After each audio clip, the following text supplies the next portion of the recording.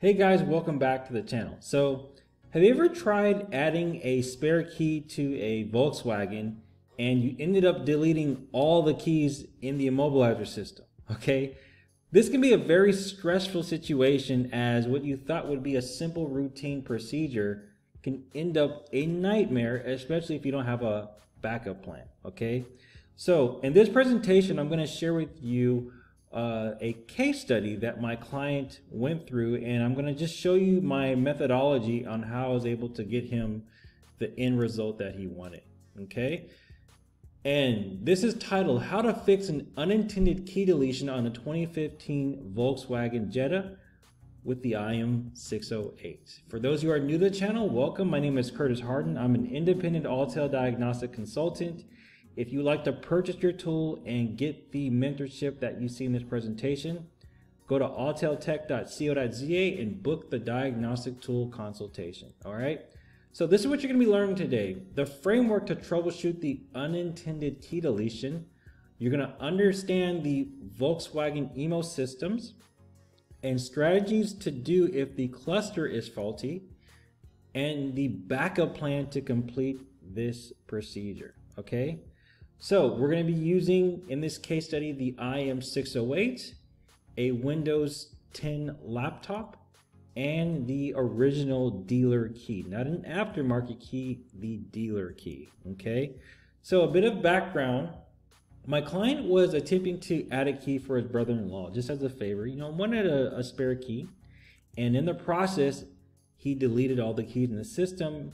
The car wouldn't start. It was a nightmare. Okay, so he needed urgent assistance as his brother-in-law needed his vehicle and he did not want to leave a bad impression. So with family, you don't want to mess around with stuff like that. Okay, so the question that I'm sure a lot of you guys have is, why do the keys get erased when trying to add the key? Okay, so this is what I think it is. All right, I call this data overwrite. So some key addition procedures require a temporary erasure in the existing key data, and if it doesn't completely do its job correctly, you could be left with a clean slate, so to speak. It'll delete everything. Another thing could be the software on the Autel. Maybe it wasn't up to date, or for whatever reason it just wasn't compatible with the software on that particular module. The other thing could be incorrect procedures. I've seen and heard of some people who reached out to me and said, like, they tried to do it, but they clicked the wrong button and they ended up, deleting all the keys in the system. Most people who aren't familiar with this system, they'll click key learning instead of add key. When you click key learning, that will erase everything in the ignition system. Okay, so those are my 2 cents on why this could happen. Now, the first step is to diagnose the vehicle. All right, so the reason why I feel this is important is because working on Volkswagen in particular, I've been in situations where I've been trying to relearn a key and it wouldn't work, or let's say my client was trying to do it and it wouldn't work, and when I do a diagnostic scan and erase everything and do it again, they're like, Kurt, like, what did you do differently? And I just erased the stuff that was on the immobilizer system, or whatever faults that were there. So that's what I want to do. I want to see what faults we have in this system and erase them. Okay, so we're gonna go auto scan, and this thing has a lot of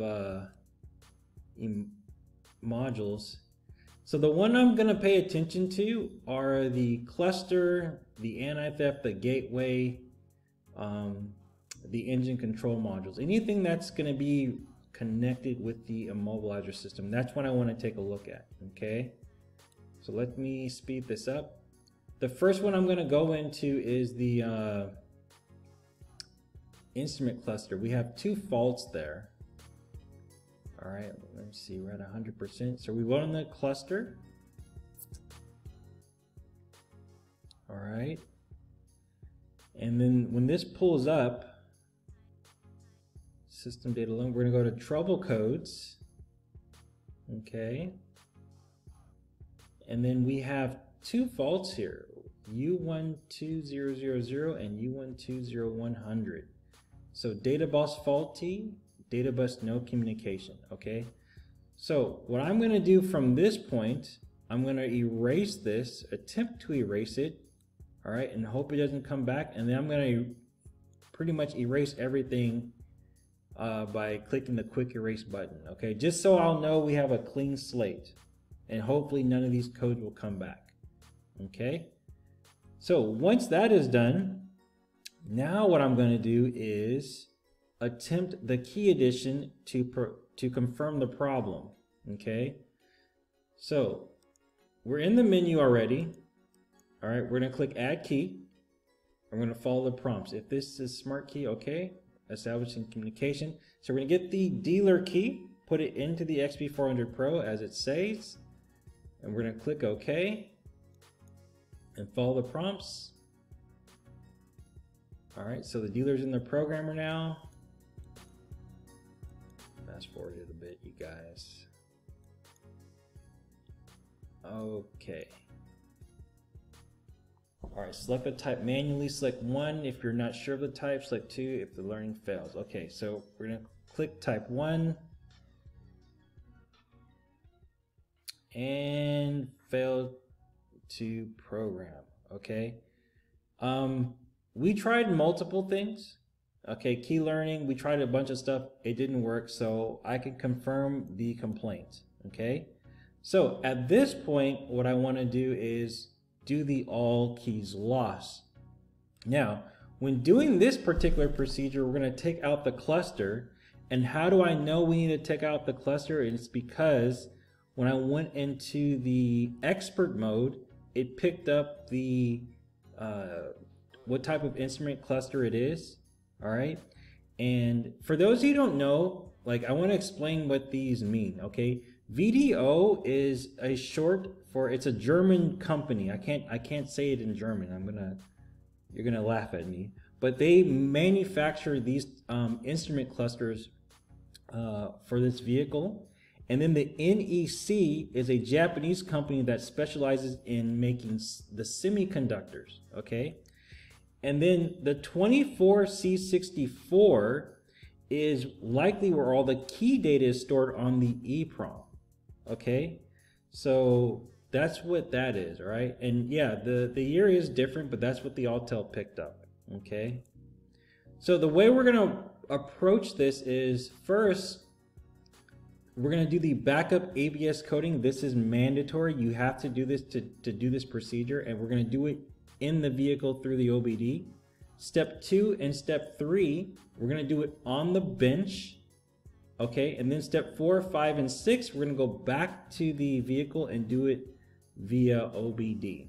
Okay, so now that you know the steps, we click all keys lost, and we're gonna start with the backup ABS coding procedure. All right, so we're at backup ABS coding, executing. All right, ABS coded, backed up successfully. So now, for this operation, use the programmer. We're going to go on the bench, okay? And as you can see here, my client got everything set up, okay? So we're going to go ahead and finish the process, the prompts. All right, we're going to click OK. Okay, so now we're on the right EEPROM. So this is where we take the cluster, we put it back onto the vehicle, and then we connect our IM608 via OBD again, okay? All right, so you can see here, connect the OBD connector and turn the ignition on and press OK. All right, so now we have this prompt. We're gonna select type 1. All right, so we select type 1, the instrument cluster will black out. All right, so it failed. All right, would you like to try it again? We're gonna click yes, and we keep on doing this. And as you can see, nothing is working. All right, so what I said was, you know what?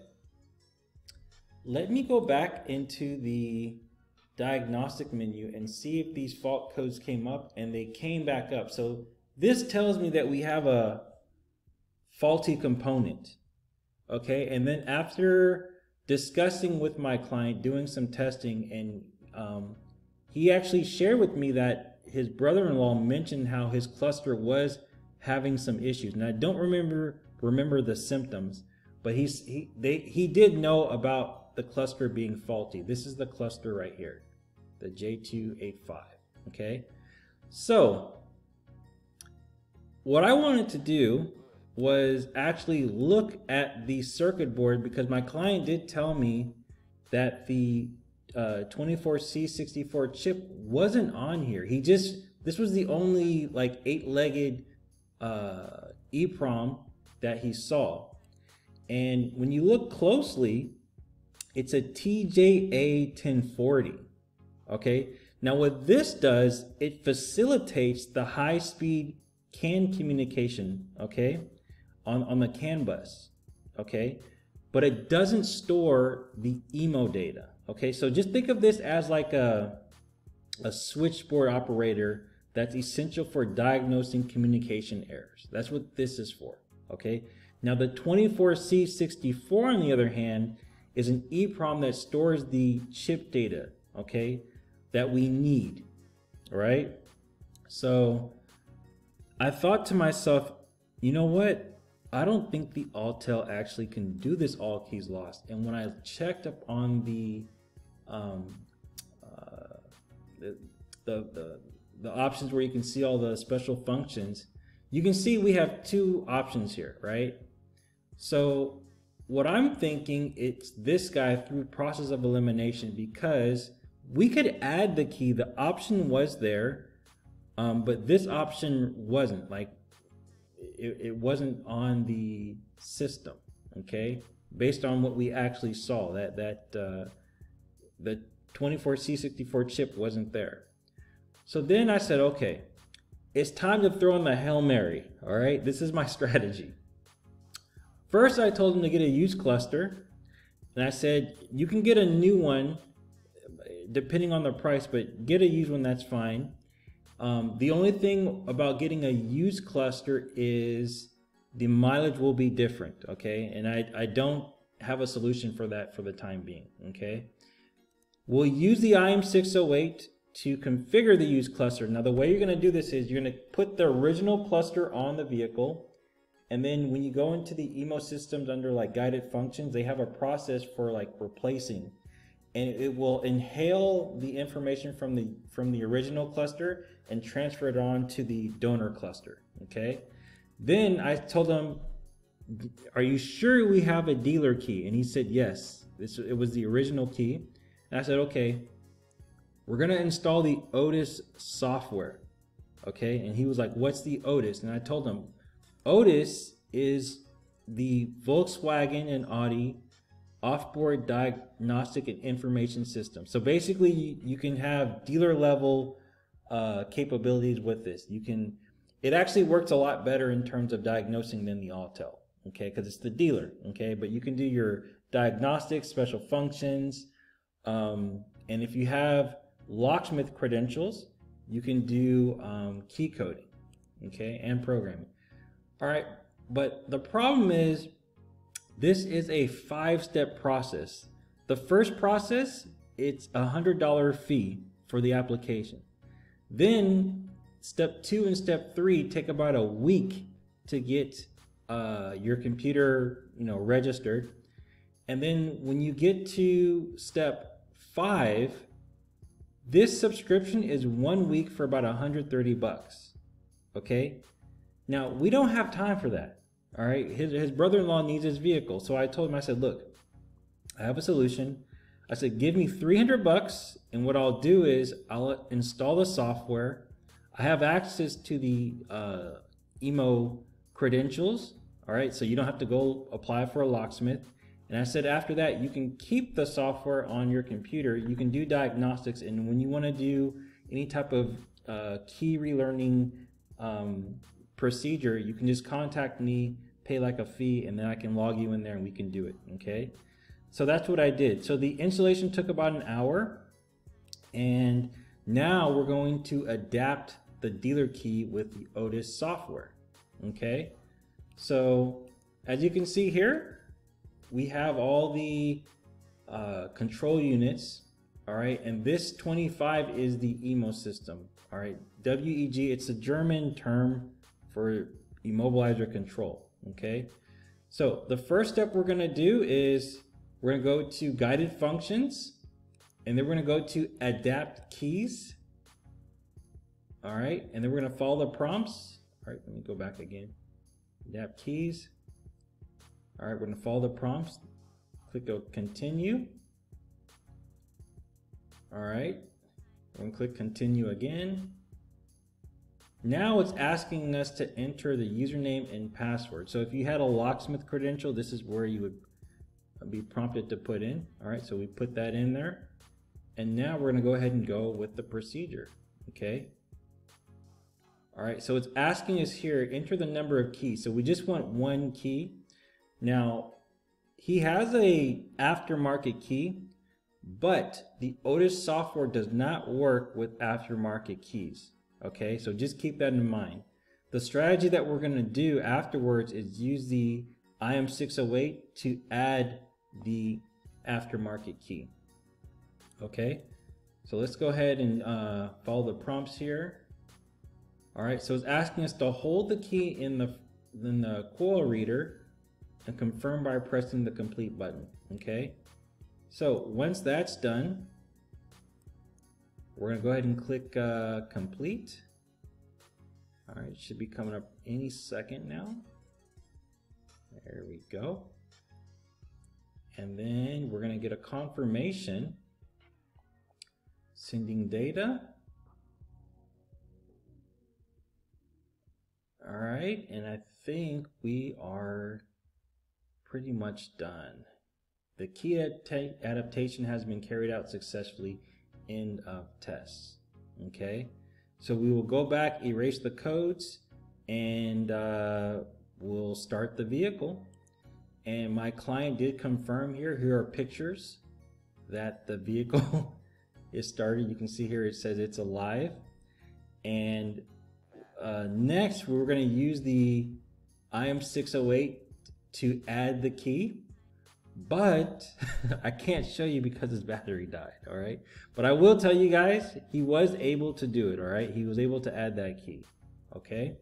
So, in summary, fault codes aren't just error codes, they're clues. Clear them before you do the procedure, okay? As I said before, with these systems, they're very sensitive.